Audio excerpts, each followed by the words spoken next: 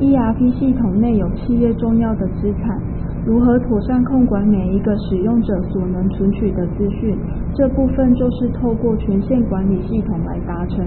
Web ERP 采用群组及个人两种设定方式。当企业组织大时，将同一阶级的职务设成一个群组，而后有新进人员只要指定对应的群组，即可达到快速设定的好处。工作群组中有一个最高管理员 Administrator， 这是系统预设，而且不能删除。你可以赋予公司内掌管系统的负责人，给予此权限，他将拥有执行系统所有功能的权限。假设公司内有一个业务群组，而这个群组能够key出货单及查看客户资料以及查看销售报表，就可以透过新增功能权限，将可以操作的功能载入进来。载入功能明细视窗，功能是依3个阶层来排序。在第一层基本建档下，有客户、厂商、产品建档等功能为第2层。个别功能作业下还可以控管子功能，而每个阶层都是由下往上继承设定的权限。例如，希望业务群组拥有基本建档下所有功能执行权限，只要将基本建档这个项目加入，就不必逐一去加入下面的功能项目。依范例而言，加入基本建档，并且指定不能新增、修改、删除，就代表客户、厂商、产品这些功能都继承基本建档的权限设定。接下来指定销货作业项目不能删除，让这个群组具备新增及修改出货的权限。至于报表项目，因为只具备执行与否的权限，所以凡是加入的报表功能，一律都视为可以列印。其他权限是一些比较特殊的控管机制。当不显示成本竞价勾选时，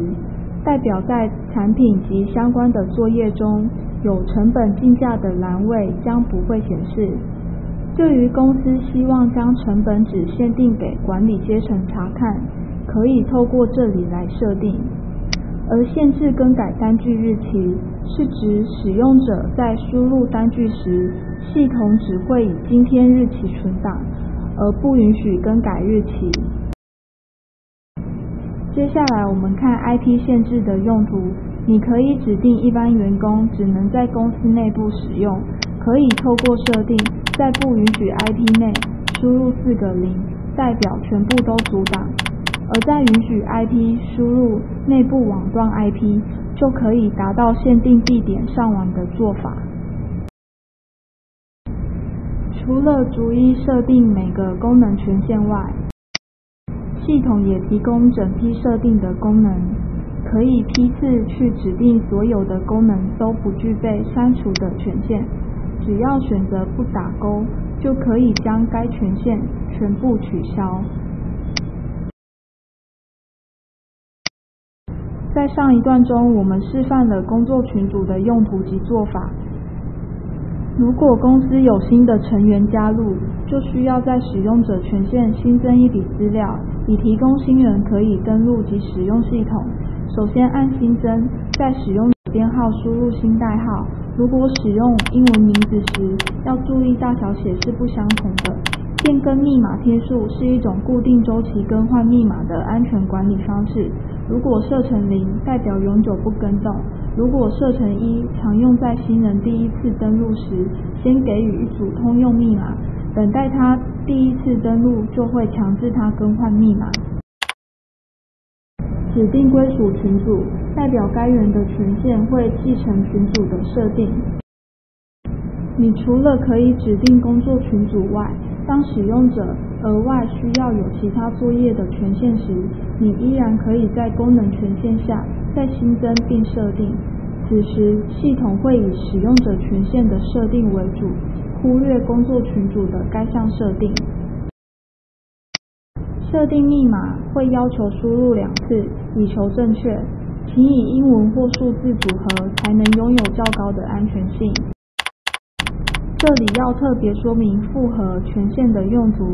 复合主要是使用在单据作业上，当有复合权限的人，针对单据进行复核动作，代表该张单据之后将无法被修改或删除，